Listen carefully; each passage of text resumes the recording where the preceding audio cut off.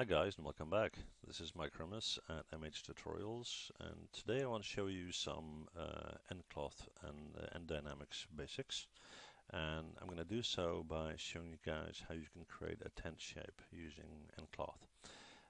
Now it's not going to be the most perfect tent in the world. The whole idea is to teach you guys or to show you guys what I found to be workable. And I encourage you to play with the settings and obviously create your own objects and you know figure out how it's all working. Okay, let's get started. So we're going to start off in our polygons menu. I'm just going to select a simple polygons plane. I'm just going to drag that out in the grid, something like that. And then I'm going to go into my attribute editor, and if that doesn't pop up, hit Control A. Go to my polyplane tab, and I'm going to increase the subdivisions to 40 and 40, something like that. Okay, I'm going to hit E to rotate. No, get out of the screen first. Hit E to rotate, and let's see what my angle is. I'm going to rotate to 45 degrees. I'm just going to hit W and pull it up a little bit, something like that. I'm going to hit Control D to duplicate it, pull it over, and rotate it the other way around. So we should be at 135.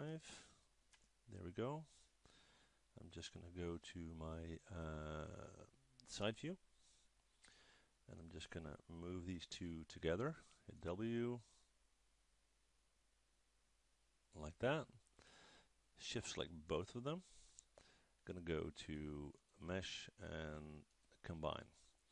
So now it's one object. Okay. Now next we're going to create a very simple tube system to make it look a little bit more like a tent. So I'm just going to create a polygon cylinder here. Drag that out. Hit E to rotate it to -90. And I'm just going to go to my other views to position it correctly. So hit W, move that in, something like that. Hit R to scale it out, something like that. W to move it up, not all the way, something like that. And then Control D to duplicate it, E to rotate it to 0. We're going to hit W to move that to the end here. And we're going to hit R to scale it down.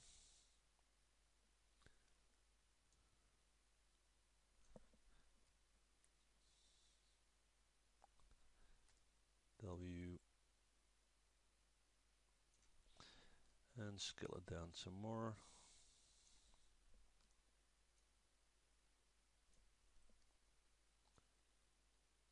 Anyway, you get the idea. Okay, something like that. Hit Control D, move that over to the other end, something like so. And let's see how we're doing from this view. Move that one in position, move that one in position, and move that one in position.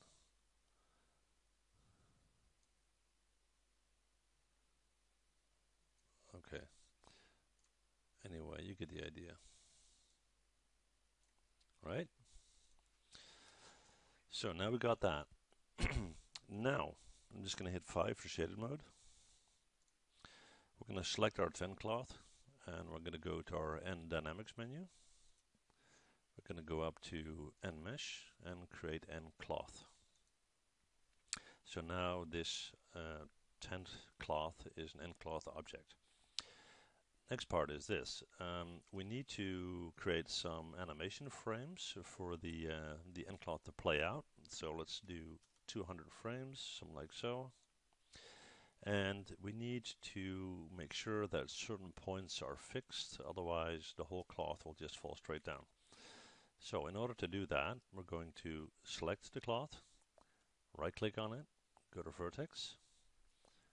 We're going to zoom in to the top here, and we're going to drag select the top row of vertices. We're going to go to end constraint and transform. We're going to do the same below. So select it again, right click, go to vertex, drag select, and just take the bottom row, hopefully. Oh, it's a little bit too much. Actually, I'll do this in this view here. That works a little bit better. So I'm not at an angle. Okay. So drag select, get the bottom row. Okay. And constraint and transform. And we got the other one at the same time. Okay. All right. So now we got the 10 pole set up. We got the cloth. Now, if we hit play in our animation, you will see that the nCloth will start to react. And there we go.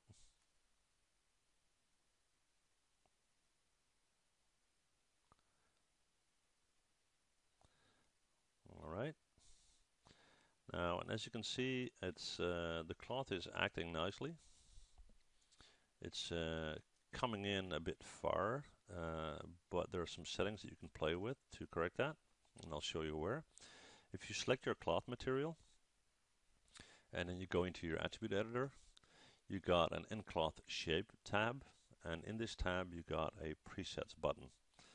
Now, if you select that, there are a number of presets that you can use. You can select silk and hit replace, but you can also select burlap and hit replace.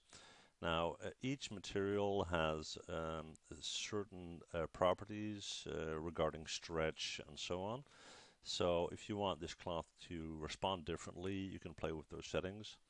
And in addition, if you go into the end shape yourself, in the nCloth shape tab yourself, there are certain settings that you can play with. For example, stretch resistance, you can play with that, bend resistance and so forth. All of that will, change the properties of the cloth, but in short, this is one way that you can do it. At least this is how I do it. So hopefully this was helpful. If you got any questions, leave them in the comments sections, and hope to see you guys again. Thank you. Bye.